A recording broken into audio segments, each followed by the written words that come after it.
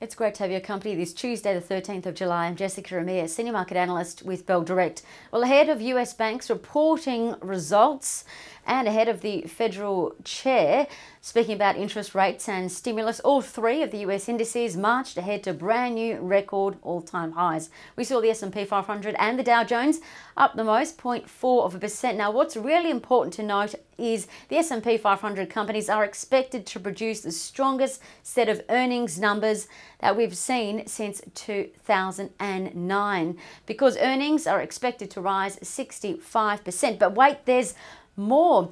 Expectations are here for companies to also upgrade forward earnings, which supports further share price growth. But there's always risk, and the risk is that if company results are disappointing, and if they disappoint the market, then we could see a small pullback. But what to watch today for us? Earlier, the futures were suggesting the market will rally up 0.3%, adding to yesterday's rally. You might expect banking stocks to be in the spotlight today following Wall Street. Plus, also keep in mind, today, the federal government will be unveiling financial support for those suffering amid the New South Wales lockdown. Secondly, what to watch today? Well, this market rally yesterday, the market rose 0.8%. That was our best gain in about a week. It was mainly thanks to iron ore stocks. So that puts the microscope back on iron ore stocks again. Now, what will help iron ore stocks today and likely this week is the iron ore price is back in record all-time high territory. The iron ore price rose 0.7% overnight to $217. So needless to say, Aussie iron ore stocks, they're bullish again. BHP, for example, their shares rose 3.7% yesterday. That was their biggest one-day jump since May. Now, these technical indicators are suggesting that they were flagged yesterday, by the way. They're suggesting BHP could move higher. Keep in mind, we could see a bit of profit taking, though, given yesterday's sizable jump for BHP. Either way, the technicals are suggesting we should see medium-term to long-term share price growth. Now, this is all despite concerns that China may not want to buy our iron ore.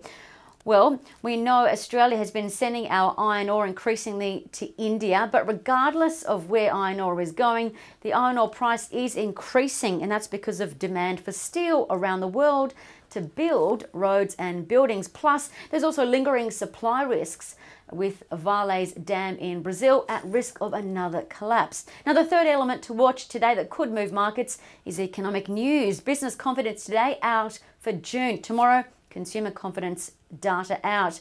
So if the numbers are better than expected, the market could rally.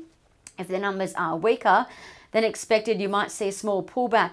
Today, we'll also learn about new home sales if sales continue to grow in June following on from May. Now, Trading Economics expects sales numbers, new home sales, to rise by 20% following May's jump. Now, the fourth element to watch today, the most traded stocks from yesterday. CSL was one of the most traded stocks at Bell Direct, and CSL shares rose 1.3%. Another stock that was in the spotlight was MinRes, Mineral Resources, MIN. They're an iron ore stock, and they were one of the most traded, and they rose over 4% yesterday. And lastly, trading ideas that could be worth a look. Well, Citi has earmarked Wesfarmers, WES, as a sell.